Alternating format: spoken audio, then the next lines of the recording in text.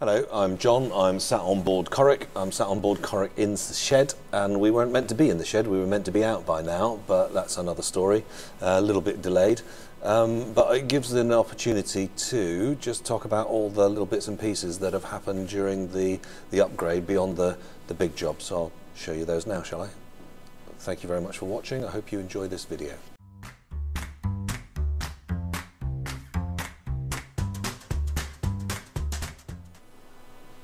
Well, the main event was the copper coating, and that's now all completely done.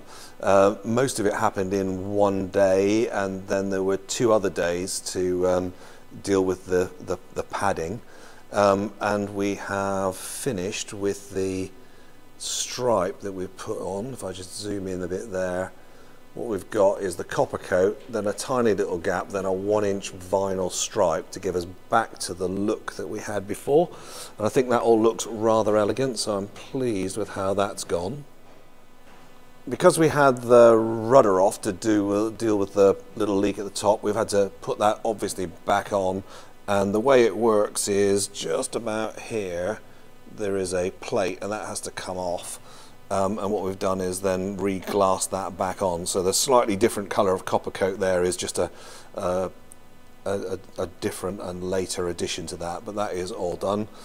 Propeller's been given a nice little shine up. All of the underwater fittings have been anti-fouled with a black, much more conventional anti-foul, with just a bit of a gap between the fitting here and then the hull and then the copper coat, so that there's no interaction between the bronze hull fitting and the copper coat itself.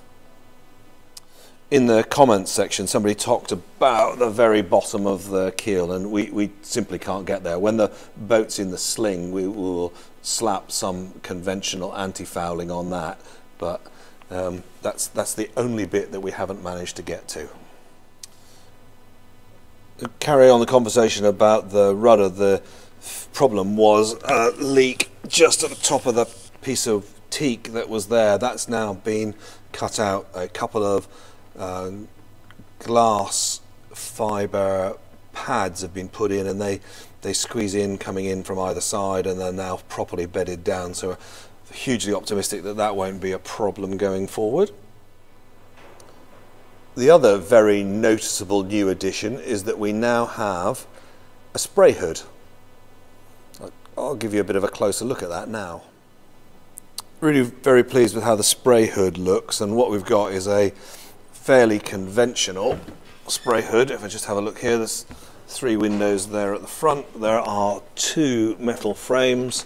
It's been bedded onto the deck there, and that all looks quite elegant. Lorraine was able to put a nice little pocket in there in mesh, so we could put a winch handle there if we needed it. And it has all been oriented such that when I am stood, and I'm just going to move that out of the way, but I have got a good view forward at my eye line. The other addition that we've got that we may not run with all the time, this is definitely for the cold and wet, is we've got this insert that goes in right at the back of the spray hood, comes down and meets with the track on either side, and has, and if I just operate that clip there and that clip there, it has a door that folds down, and that can go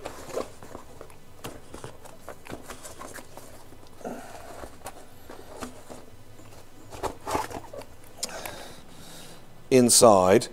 So we should have no difficulty sailing with this up, and with the main saloon completely isolated from any driving rain. That should be helpful in terms of making the boat a little bit drier. Not that we had a problem this summer, but I can imagine it happening. One thing I will say about this section here is that we can zip it all back out again. So if we're pottering in the Solent or the weather's fairly benign, we'll just unzip that completely and take it out. The other thing we have that I can't show you is that we have got a tent affair that will drape over the end of the boom, connects to the backstay, and will go down to the guardrails to give us a sheltered area inside the cockpit against rain and or sun.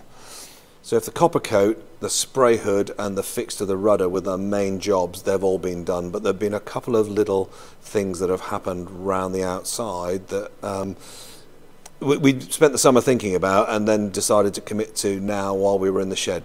So let me just show you those.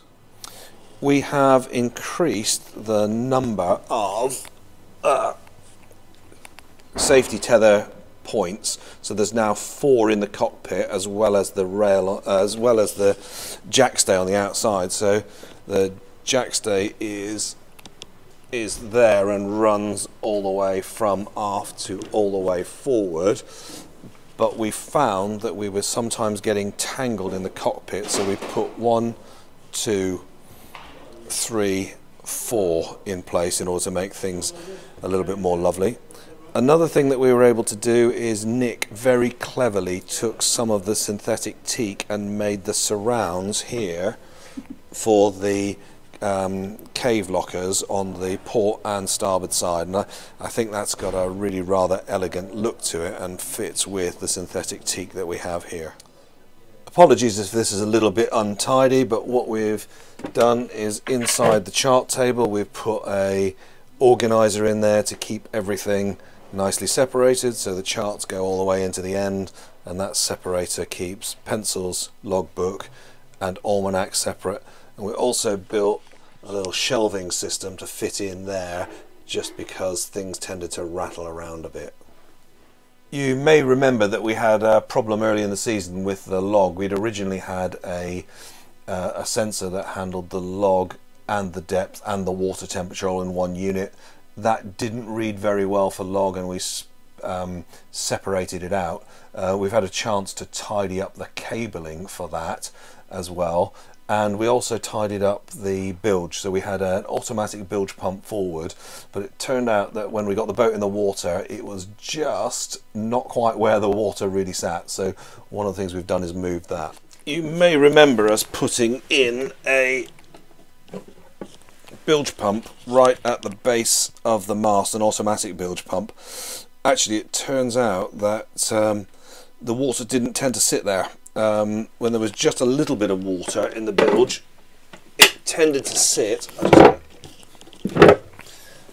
just a bit further forward in this position underneath the heads, and particularly when we were taking the log in and out, we'd get a couple of pints of water in there and tend to sit there. So what we've done is we've moved the bilge pump to there, and that should allow us to both get rid of it and see it. And we put a tiny little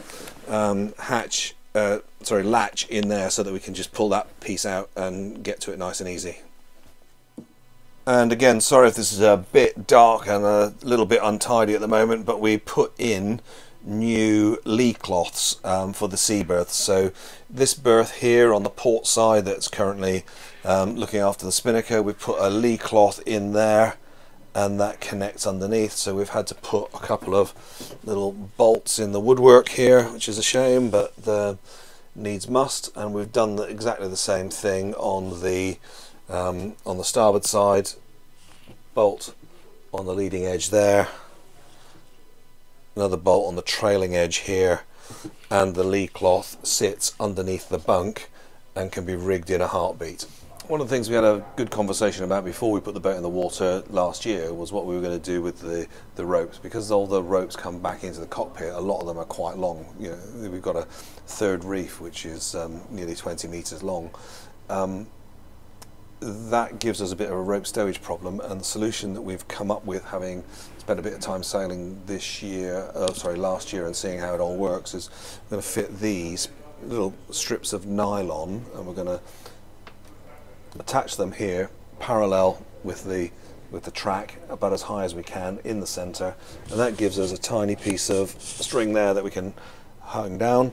We loop our rope, put it through there, put that in over the top, and that should mean that our rope is readily available, hanging free and therefore draining, but also looped up such that it doesn't tie itself in a knot while you're not looking. Very much James's idea, and I'm looking forward to seeing how that all works when we get going. All in all, we've had a fair bit of work done. The copper coat is a big job and best done inside the shed, and that's good. Lorraine, who did the spray hood, came down, measured it all up and got that all done such that it fits perfectly, and really pleased with that. The fix to the rudder post, obviously it needed to get that done, and that's looking good, as well as getting the other bits and pieces done as well. So we were due to come out today, but we're not. That actually isn't an enormous crisis because our first sale isn't planned for about a week or two's time, so we've got a little bit of time in hand. Well, I hope that was useful. It's been a busy period of 6 weeks. A lot of stuff got done. I'm very grateful for James to have me in the shed, and for his team for doing the work. I hope you've enjoyed this video. Thank you very much indeed for watching.